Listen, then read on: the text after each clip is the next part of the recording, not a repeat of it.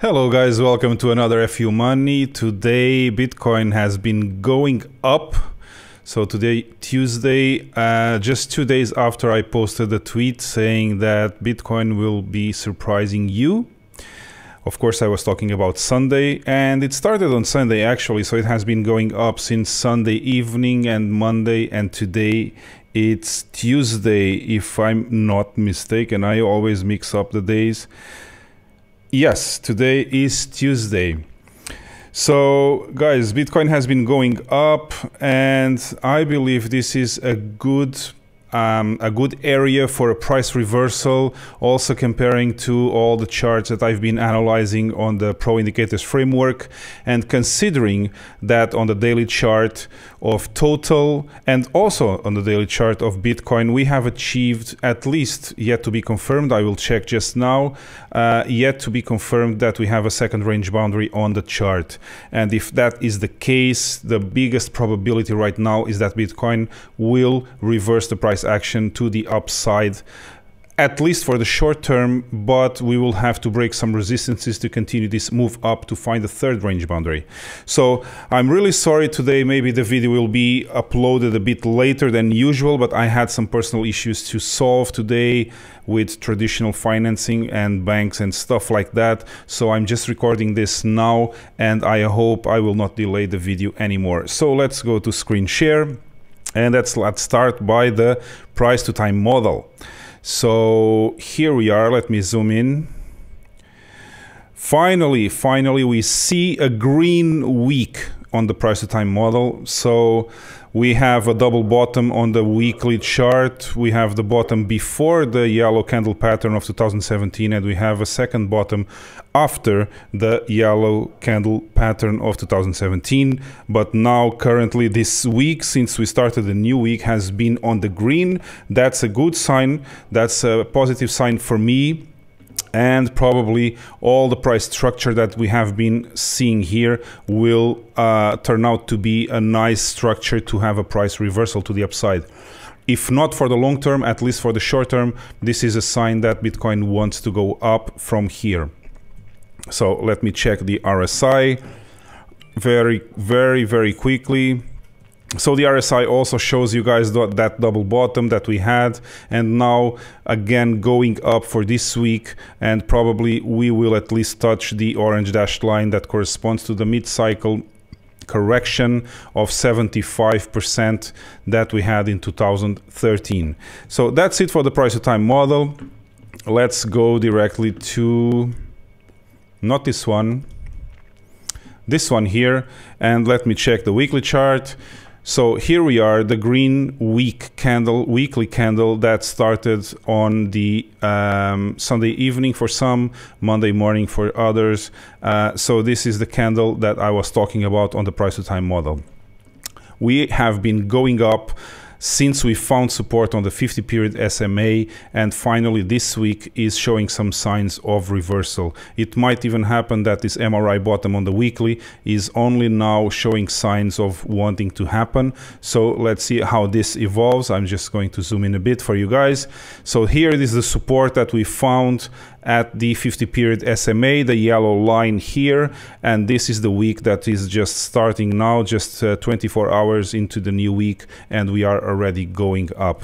But you guys will see the move that I was talking about on Sunday when I posted to Twitter about that about Bitcoin that might surprise us really soon, and it happened just a few hours later on Sunday evening when the reversal started to happen.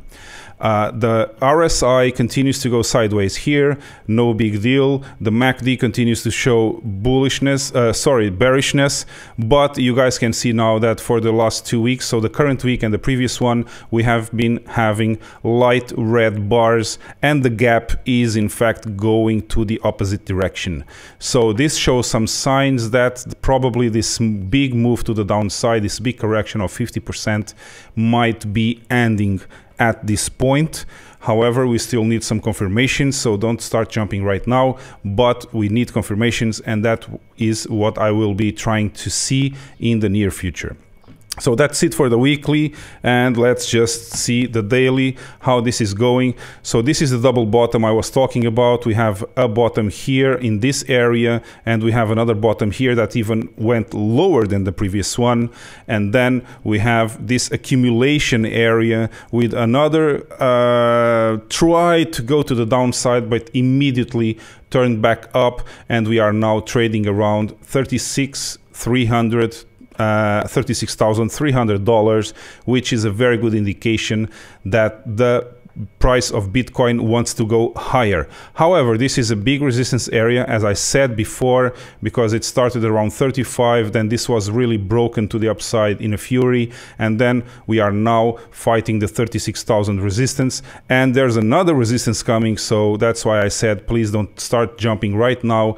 There is this 50 period SMA, which corresponds to the last 50 days, that is coming down also in a very steep pace, and we will have to break that to the upside. And then we have another resistance here with a trend line that I plotted a long time ago. You guys know this already. So there's a lot here to do for Bitcoin to be able to go back to the upside and continue this search for a third range boundary, which you guys will just see in the Pro Indicators framework as soon as I check the 4-hour chart for BitMEX funding rate.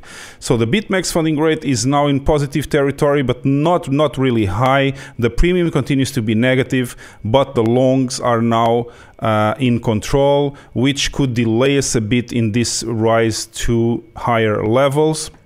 So we are now around, let me check, 0.008, almost 0.01, but that is not very significant. So I guess that the BitMEX funding rate is not really showing any market sentiment right now. It's probably mostly neutral. So let's go to the Pro framework here.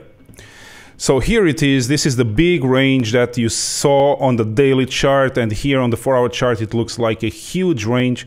It looks smaller on the daily chart, of course, but on the 4 hours we have been supported by the context support, which is the gray box down here. As soon as we touched the gray box, the support context, we started to move back up with a retry of this range bottom and then continuation to the upside. We even didn't respect this bearish sign that I got here. There is a bear signal on the Pro momentum, as you guys can see there. There is a bear signal which was not even respected by Bitcoin. Bitcoin doesn't have any respect for anyone anyway. So Bitcoin decided to break the trend channel. The trend channel is broken to the upside. The trend channel, as you guys know, is the red zigzag and the green zigzag down here. And this was supposed to be resistance for Bitcoin. There is a bear signal, and in the meantime, Bitcoin didn't care about all that and just broke the trend channel to the upside, and we are now going for higher levels. So this is a very good sign for the bulls. It means that the bulls are in control, at least for the short term. Let's see how they behave in the resistance context, and this is coming down and is now with a new week around the 42,000.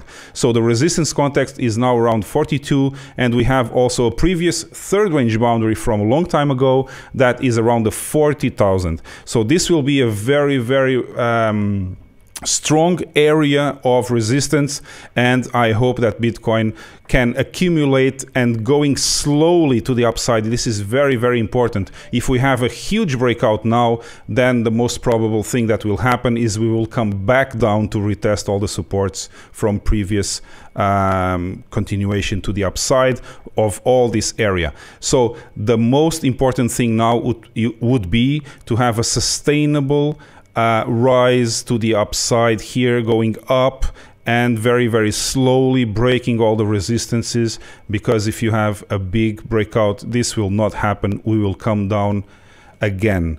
So this is what I can see for now in the short term, but let me show you the daily chart on the Pro framework. So this is what I meant.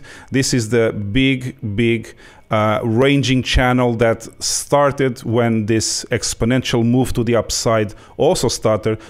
So the beginning of my range channel is around September, October of 2020, when we started to see the exponential rise of the price of Bitcoin. And then I plotted this range channel when we achieved that first range boundary there. That actually it became the all-time high for now, which is $64,500. And then being a range, this line is parallel, so of course I had 3 points, this point down here and those 2 points up there, and then guess what happened? This is not black magic or anything like that, or any kind of magic, by the way. This is just technical analysis, and the bottom of the range was touched and immediately went to the upside. So guys, this is not black magic. Technical analysis works, and it gives us a very, very good indication of what might happen in Bitcoin price or any other assets price. So here on the daily, you have the ranging channel being touched and immediately reverse the price action to the upside. We also have the support context, which is the gray box down here. We did not cross the support context. And you guys can see it. We did not cross the support context. And if this support context would have been broken to the downside, that would have been much more problematic. However, the support context held the price by a hair and then sent it back to the upside in a fury. So guys, this is what I was meaning about the second range boundary. So this touch here is, for me, the beginning of the confirmation of a second range boundary, which probably could be confirmed as soon as we go up and we achieve the median line of the ranging channel. So guys, this was the analysis for the daily chart on the Pro Framework indicator. Let me check now the dollar. So the dollar is fighting to break this resistance, but although going up for a bit, I guess this will not be possible to break the resistance right now, unless something really crazy happens, some other big lies coming from the Fed or something like that, and probably the dollar could break the resistance. But technically, looking at the chart, I don't see the dollar breaking this resistance so easily. Okay, so that's the dollar. I'm expecting it to come back down here and retest this support around the 90 or 89 on the Dixie. So that's it for the dollar. Let's go for gold. Gold is showing some strength on the bearish side. So I guess the squeeze between the trend line here, the white line, and the squeeze also between that line there, the trend line coming down, which is the red line, is making gold go down. I bet there is a small inverse correlation here between Bitcoin and gold. Probably some people that had gold are selling it to buy Bitcoin, also hoping to hedge against the hyperinflation of the dollar, and probably seeing Bitcoin as a better way out for that, and probably selling some gold and buying some Bitcoin. So it's probably some kind of really short-term inverse correlation here, because the main one, as you guys know, should be the hedge against the hyperinflation of the dollar. And in that case, both gold or Bitcoin would be good assets to fight or hedge that hyperinflation. However, I probably see some people selling gold here, trying to get into Bitcoin because they think it's a better choice to fight or to hedge against the problem of the dollar. So in gold, what I see is that we are still testing this trend line here, and probably if the trend line is broken to the downside, gold will find support on this 100 period SMA, which also coincides with the same level of the support found here by this MRI bottom. Right now we are on the third count of a red count, sorry, the red 3 of 4, which could be the 1 to 4 candle correction. If we continue to go down, probably till tomorrow, we will find for sure some support on the 100 period SMA and probably have a reversal of gold. I'm not seeing gold really strong in terms of bulls right now, so I see some more continuation to the downside, and I hope that gold, for those that have gold, of course, in their portfolios, I hope for them that gold will find support on the 100 period SMA. But for me, you guys know already, the better choice to hedge against the inflation is, of course, Bitcoin, so I would never sell Bitcoin to buy gold. If I had gold, I would sell it right now to buy a Bitcoin. So that's my position, that's my choice. But you guys should know what to do with your own portfolios. So I hope you take the right choice here, and at least for this probable continuation of gold going to the downside. So for now, I see gold probably having for this year the lowest of the lowest will be the 1,670, which was this low here. I don't see it going below that low for now unless we break this 100 period SMA in a fury or something like that. And we also have here the support line of the MRI, which is this green dots line here. So probably I will continue to say that this low of this candle will be the low for the year, but I still don't know if this 100 period SMA will support it or not. And then we have the MRI support line, the green dots around here, which is exactly, almost exactly by a hair, the same level of that low over there. So guys, gold now, it's not a very good bet. I would wait if you want to get into gold. In my opinion, if this was for me, I would wait some time more, have the confirmation of a possible price action reversal, and then entering gold again, expecting it to go to the upside. But for now, if I had to choose between holding gold or Bitcoin, I would choose Bitcoin for sure, because it's much better. It's a much better choice against the inflation of the hyperinflation of the dollar than gold. So that is my view for gold today. Regarding the S&P 500, let's see what's happening here. So the S&P is still trying to fight the trend line to go to the upside, but it's not being successful so far. As you guys see here, we have been again trying to go above the trend line here for the past week, and now with the new week starting, we are again trying to move to the upside of this trend line and have this continuation for this wedge pointing up. But I have this, I'm looking at the price structure, and I have this idea that the S&P 500 is not 100% healthy, and this could mean if we don't get above this trend line and have some fast continuation to the upside, I see some problems here, probably a retracement on the S&P 500. So let's see what happens there.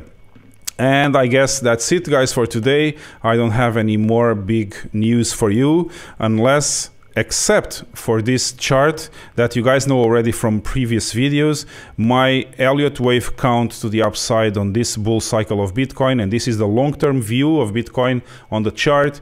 You guys know already that for me, this fourth wave is really important, and I was waiting for confirmation that the lowest point for the fourth wave was already defined by the 28.8K. So let's see if this move to the upside continues, and if we can sustainably break all the resistances that are coming ahead.